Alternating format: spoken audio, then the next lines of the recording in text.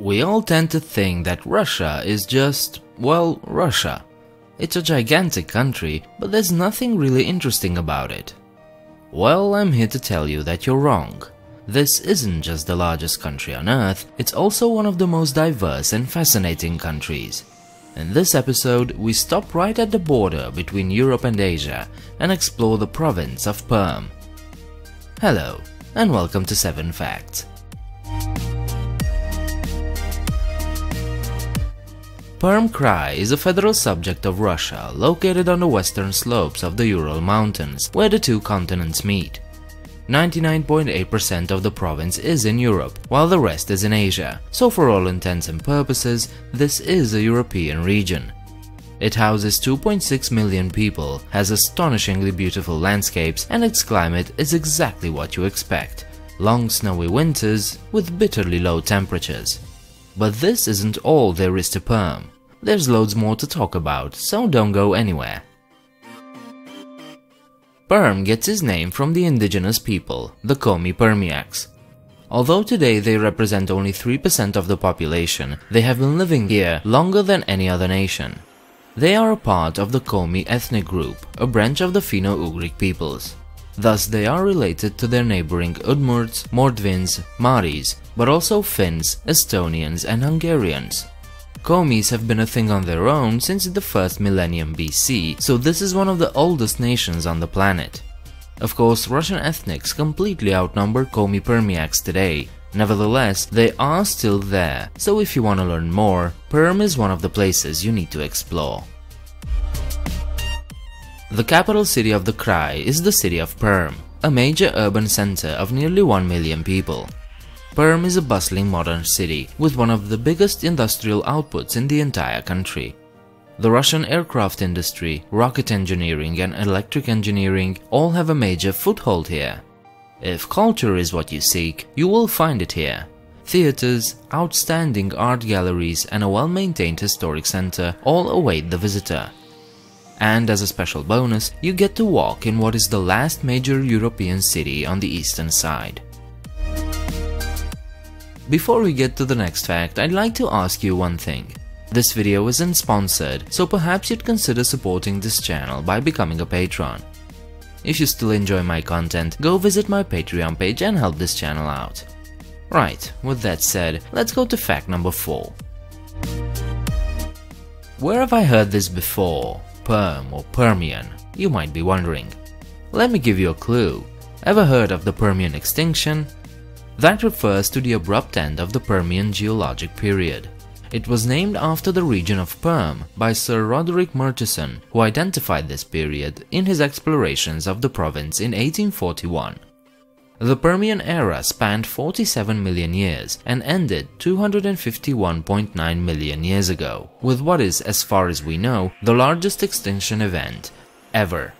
This was the era when Pangaea existed and Siberia was a separate continent, an era when the early ancestors of mammals and archosaurs, including reptiles and dinosaurs, diversified.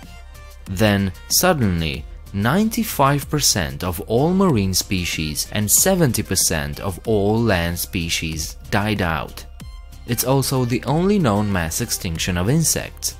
We're not sure what happened, but it's thought that the end came from Siberia.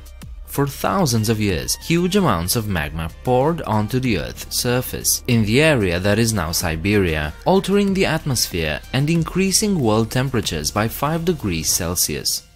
This probably led to the melting of frozen methane reservoirs, increasing temperatures with an additional 5 degrees. Hydrogen sulfide gas, a toxic compound from the deep ocean floor, could have also risen into the atmosphere, destroying the ozone layer, thus allowing ultraviolet radiation to kill even more species. It took 30 million years for life on land to recover, well into the Triassic era, at the end of which the dinosaurs appeared. Perm Krai was home to one of the Soviet Union's most infamous forced labor camps, Perm 36. It was part of the prison camp system established by the former Soviet Union during the Stalin era, known as the Gulag. It operated for more than 40 years, from 1946 all the way to 1987. In 1972, the camp was converted into the harshest political camp of the country, housing political prisoners in 24-hour closed cells. Prisoners here have been tortured, abused, and sometimes worked to death because they dared to struggle against the regime. Perm 36 is today a museum and the only remaining example of a labor camp of the Gulag Agency. As I said before, the city of Perm is a big industrial hub, and there's a reason for that. While the city was already an industrial center even in the Tsarist era, its economy boomed during World War II. As the German troops were approaching Moscow and things didn't look well for the Soviets, Stalin ordered the evacuation of the major factories found near the border.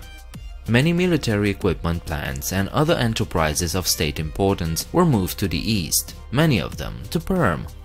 This way the Soviet industry could go on even though it seemed that they might lose the war. But because of this high concentration of state secrets, Perm unofficially became a closed city. This meant that foreigners were not allowed to come here, and movement of citizens and goods was restricted and heavily controlled. Perm was even eliminated from many maps or intentionally put in wrong locations. This status was lifted only in the 1990s, after the Soviet Union collapsed. Everybody had heard of the ancient Silk Road, but this wasn't the only important trading route in history. The Siberian route was a long historic route that connected European Russia to Siberia and China, and one of the major stops was in Perm. The road was built in the early 18th century and was used until the last decades of the 19th century, when the Trans-Siberian Railway was built.